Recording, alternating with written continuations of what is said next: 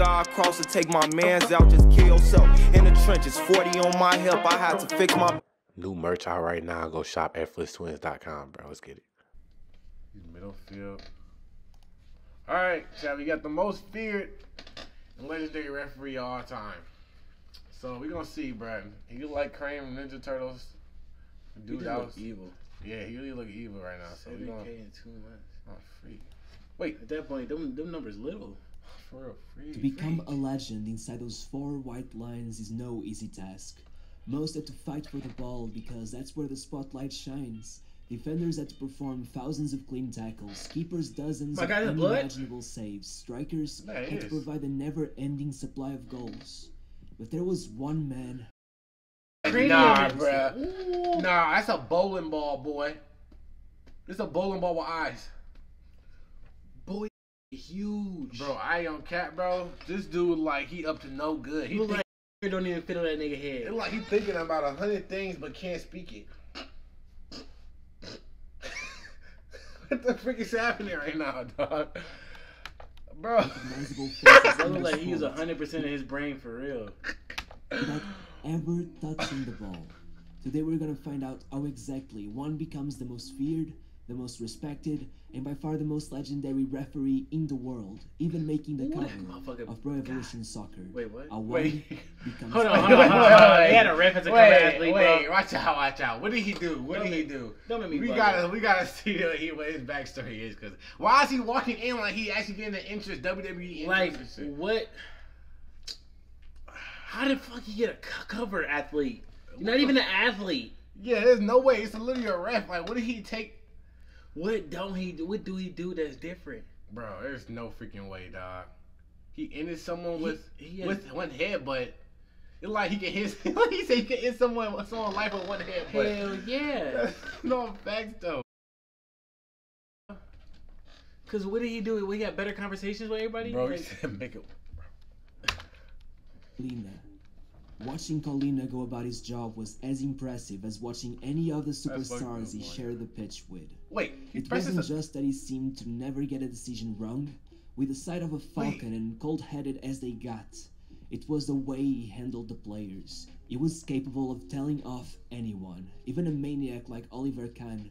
Bow down to him like a newborn puppy being reprimanded for munching down on your bro got a baked potato on top of his shit, bro. I cannot get over this nigga head. That shit get longer every clip. His eyes poking out his shit so far. That shit get longer every clip, bro. Bow down to him like a newborn. Like, come on, bro. But he says he making players bow down to him. Like, what the fuck is happening right now? He bow down to somebody, he gonna hurt somebody, bro. Puppy being reprimanded for munching down on your favorite pair of slippers. But in fact, over time he didn't even need to do any of that. So much was the respect for him that the players already knew not to mess around when he was watching. After all, with that deep blue stare aimed right at you, it's hard not to feel intimidated. But don't get me wrong, Collina wasn't just a mindless tough guy of any sort. He was a diplomat. The players loved to chat around with him, and on the toughest of moments, he was even capable of showing off his more tender side, helping out the players whenever they needed. He really was the best of both worlds. But how did he get there? As you might imagine, Collina wasn't actively looking for this job. Despite his passion for basketball, just like many other referees, he was trying to make it as a football player first. But Collina was realistic. He knew that the chances were slim, especially. Wait a minute! Oh my! Wait! What the fuck? Wait! Why he bugging up on this nigga like that? All of a sudden. Wait, like he like a teacher that's trying to stand up to a student or some shit, bruh. At first, he just made sure to cover his bases, continually working hard in school, where he actually got taught by nuns. And then, he even took a step back. Quite literally, actually. He began playing as a center back, as he found he had the best chances of making it in that position, since not many kids are willing to play there, and it requires a different set of skills. But have you ever asked yourself what team a referee supports, or if they're even allowed to? Well, as a teenager, Collina followed 2 teams. Whoever Walter Zenga played for, and Lazio. Though at first he was a Bologna fan, as he grew up he fell in love with a team known as the Lazio Pistols, which demands a quick intermission. You see, this team was as him with hair. as it gets. No wonder Collina loved them so much. Let me give you a quick summary. So, pretty much, It looked two like main him. figures I of the think that dressing room get into an argument and things get so bad that the team was divided into two factions, depending on which player they sided with. They grew apart so much that they even had different locker rooms. The tensions began rising so fast that players began carrying pistols everywhere to protect themselves from the other players. They were pretty much like a gang. You heard that 100% right. The crazy thing is that when it came to the actual matches, they blended seamlessly and displayed some great football, even going on to somehow win the league for the first time in the history of the club. Despite the fact that back in the locker room, players were literally threatening each other's lives with broken glass bottles. What the This fuck? is easily one of the craziest stories I've ever heard. Wow. Comment down below if you think I should make a video on it. But yeah, back to Collina.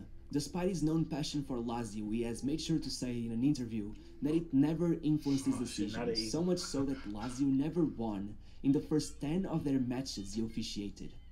At 17 years of age, things were not looking very promising when it came to his footballing career, and that's when an interesting offer arose. It was suggested to him that maybe he should take part in a refereeing course, and very quickly everyone was surprised at his natural talent. Collina already displayed every bit of the charisma he has gotten us used to. Over the next few years, his life was a mess. Imagine the stress he must have gone through. Collina was 20 when he finally got to officiate his first few regional matches, but meanwhile, he was also completing his degree in economics and completing his mandatory military service, which further developed his sense of authority and discipline. After all, growing up with a mother who was a teacher, a dad who worked in the Ministry of Defense, and being taught by nuns in primary school. What the fuck? Is that Michael Jackson?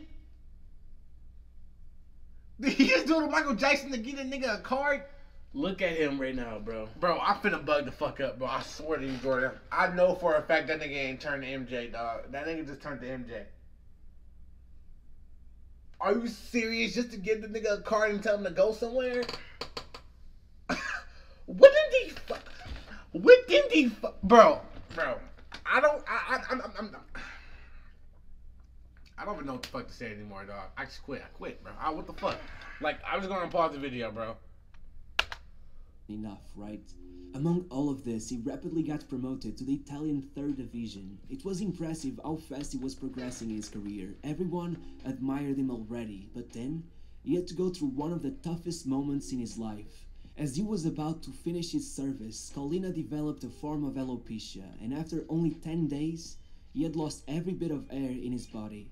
To make matters worse, this came about around the same time the Italian Federation planned to move him up to Serie A and Serie B. There was some worry that the disease would affect his confidence and that he wouldn't be able to perform as he used to, but Collina is different.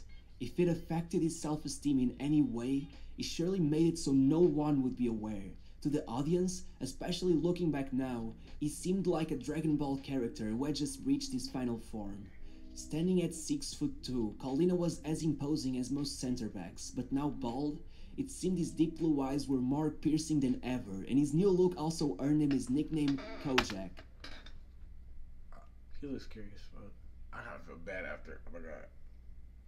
Wait. Hell no, I don't. That nigga, Wait. That nigga scary as a bitch. Wait. Yeah, I did not mean everything I said. Oh my god. Wait. I didn't. Like the bald detective. Wait, so he lost his hair because of the... Yes. Fuck. I didn't know that's what they... That nigga still looks scary as fuck. He did look scary, bro. I'm gonna be real, bro.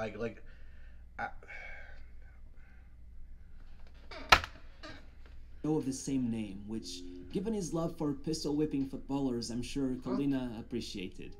4 years later, in 1995, after having refereed only 43 top-flight matches in Italy, Collina was put on FIFA's referees list. Once again, the rapid pace at which he progressed through his career was frightening. He was like the Erling Haaland of referees. Even more impressively, he was immediately allocated to 5 matches in the 1966 Olympics, including the final between Nigeria and Argentina, an absolute classic of African football where Okocha and Kanu led their team as they went behind twice and still managed to win it on injury time.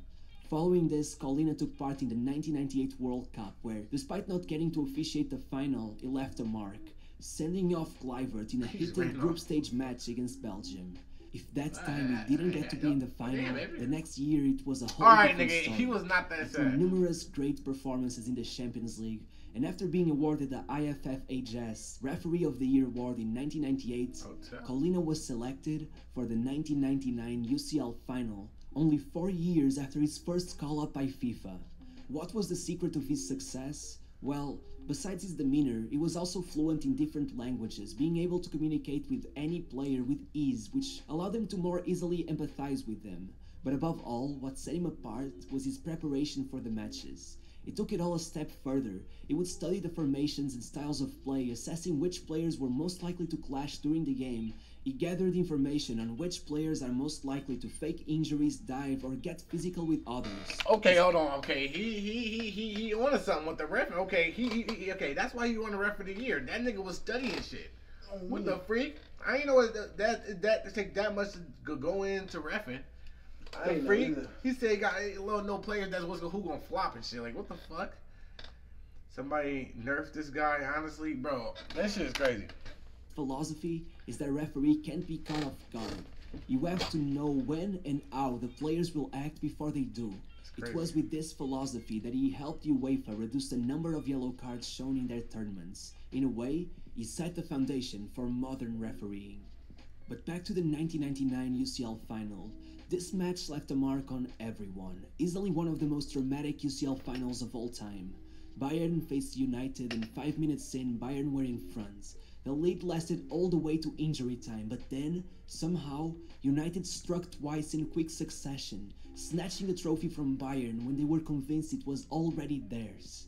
If the cheers from United players were what marked most people, Collina had to deal with both sides of the match. As he told it himself, the United players were running like madmen all over the pitch, but then I turned around and found that most Bayern players were crying and laying down on the floor, hopeless. I saw Samuel Kufur completely distraught. I went up to him and I couldn't think of what to say besides, get up and keep fighting. There's still 20 seconds left on the clock. Football is a cruel sport. Right there. What the fuck? Its unpredictability makes it seem like at times it takes away what was already yours. Kufur feels exactly that way.